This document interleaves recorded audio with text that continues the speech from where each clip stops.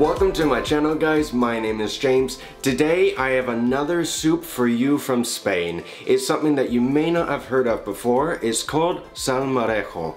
It's a very popular soup, not as popular as gazpacho, but it originates from the south of Spain, or more specifically from Cordoba. And if you've never been to the south of Spain or Costa del Sol, I would highly recommend it, as the weather is fantastic year-round.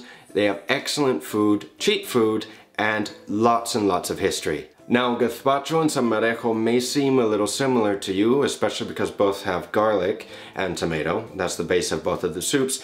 But gazpacho tends to also have cucumber in it, as well as bell peppers, and sometimes it has bread to thicken the sauce. Whereas salmorejo basically has just tomatoes, bread, as well as a bit of vinegar, a bit of salt, and of course garlic. But the main difference is that salmorejo is a lot heavier, so it's a thicker soup, and gazpacho is a lot more famous, so you're gonna see it everywhere when you visit Spain. So before we get going today, be sure to like my video down below, subscribe to my YouTube channel if you haven't done already, and be sure to check out the rest of my videos that I have on my YouTube channel. So let's get started. Now for the method of making salmorejo. This is, like I said, a soup again based on tomatoes, so you want to use basically the ripest tomatoes that you have or that you can find, because the riper they are, the more juice they have, the more flavor as well, and the better it's going to be. Typically, if you're not going to pass the soup, you want to peel, so you want to scald the tomatoes by mark the bottoms, boil them, take them out, put them in ice water and peel them. However, today we're going to be passing this through a chinois, and I see this as extra work, and it's basically doing something twice, so we're not going to do that today. Then we're going to use some bread. Now you want to use any white bread that you have, any baguette will work. If it's stale, or if the bread's a little stale, you may want to put it in a little bit of water beforehand to soak it, so it will incorporate with the soup a little better when we blend it. So what we're going to do is we're just going to take this pit out. I'm going to take the knife in my hand like this, put my finger here to stop it from going in too far, and just cut around the pit. Very simple and easy. Pit comes out, tomato goes in, done. Okay, now for the garlic, we're just going to cut the bottom. You want to cut up a little bit, and then we're going to crush it. Okay, now if you see this piece right here, we're going to cut it down the middle, and as you can see, here is the germ. It's the inside of the garlic. This is what's going to grow into the plant. And you can take this out if you want.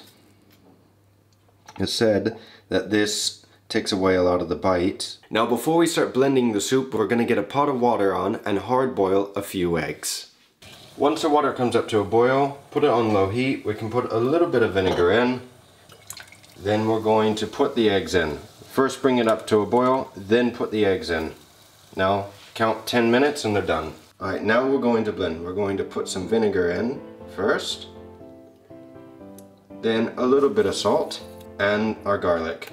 We're going to blend.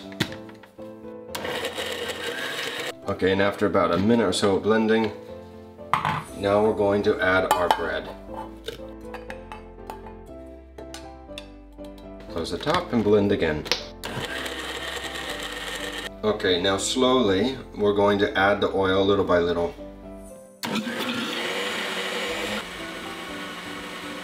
Okay, now after a few minutes of blending, you can tell that it's thickened quite nice, it's emulsified.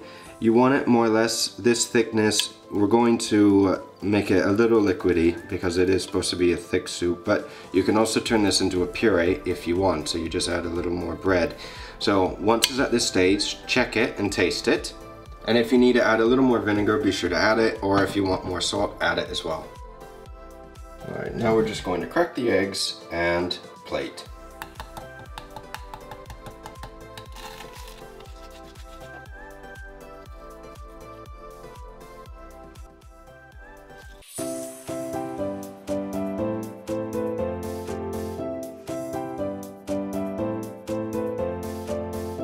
Now the consistency for salmorejo should be a little thicker than a typical soup, more or less like clam chowder, a thick soup. But it's to your discretion. If you want to add more bread to it to make it thicker, do it. If you want to make it a little more liquidy, add a little bit of water as well. to it, and if you put too much vinegar in it, you can add a little bit of sugar to counteract the acidity, and you should be fine. It's a very easy and simple soup that you can use during the summer, and if you want to turn it into a puree, just put more bread in it to make it a little thicker, pass it through a chinois, and you have a perfect puree that can go with many things. So guys, I hope you enjoyed this recipe. Be sure to like the video down below, subscribe to my YouTube channel if you haven't done already, and be sure to check out the rest of my videos that I have up on YouTube. Thank you for watching, and I'll see you guys again very soon.